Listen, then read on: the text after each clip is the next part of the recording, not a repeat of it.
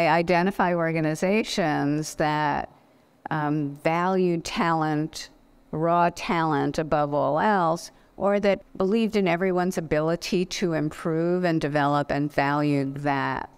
In our recent work, we've actually gone in and asked the people. We asked employees in different Fortune 500 organizations, oh, what mindset does your company have? Is it a company that believes in fixed talent and worships it? Or is it a company that believes everyone can develop their abilities and really provides these opportunities? And what we found was there was remarkable consensus within organizations about which mindset their organization has. And more important, it made a big difference.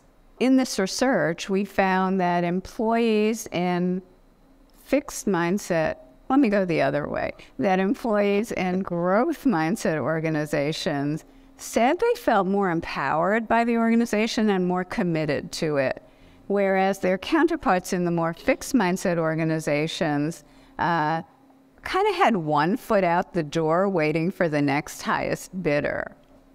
But to me, what was even more interesting is that the people in growth mindset organizations said their companies valued creativity, innovation, and they really put their money where their mouth was. So if you took a reasonable risk and it didn't work out, they said, my company has my back. In the more fixed mindset organizations, the employees said, yeah, the company talks innovation and creativity, but if things don't work out, someone pays the price. And finally, the managers in the growth mindset organizations said that their employees had tremendous potential to rise within the organization, become stars, join management. Whereas, and I love this finding because in the fixed mindset organization, they're worshiping the talent and hiring the talent and paying to keep the talent. But a few years later, they're not saying there are a lot of people who have potential to rise in the organization.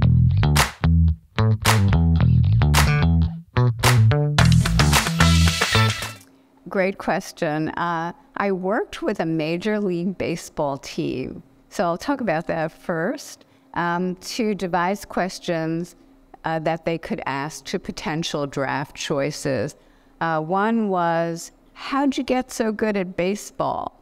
And some of them said, well, you know, I was born with this natural talent. And others said, well, my father and I, we worked at it constantly. We had a batting cage in the backyard. He filmed me. We watched the tapes and so forth. Another one was thinking about on-field success in the major leagues. What do you think you'd have to change? And some of them said things like, I'll have to get used to the cheering of larger crowds. And others said, maybe everything. I'll have to take all my skills to a new level. It's a whole new ball game. So this knowledge that you might have to really reorganize, redefine yourself, and build new skills is really important.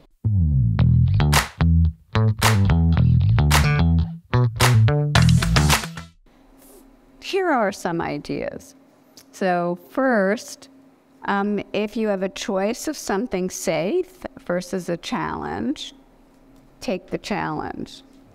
If you hit an obstacle, try to interpret it in a growth mindset way. So what can I learn from this? What can I do next? As I mentioned before, if you see someone who's better than you, go learn from them.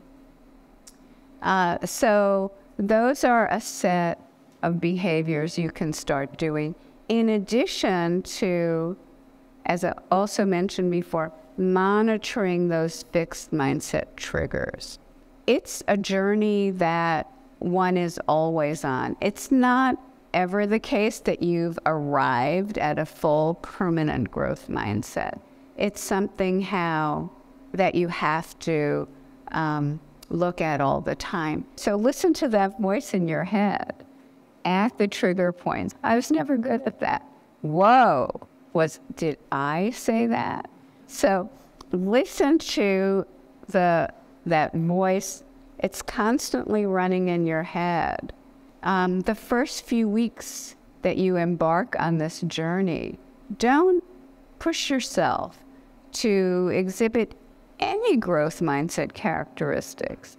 Just listen to that voice that says, don't try this, you might look foolish. You made a mistake. If people knew that, they wouldn't look at you in the same way. That person's better than me, I hate them. Just whatever that voice is saying in your head, listen to it. Or when you see someone doing something that looks effortless, are you thinking, oh, they're just brilliant and talented? Catch yourself thinking that. Or someone who's struggling, are you thinking, oh, they're not really good at that? I would say the very first step is the first few weeks, just listen to that fixed mindset voice. It's there. We all have it. And if you don't hear it, it will rule your behavior.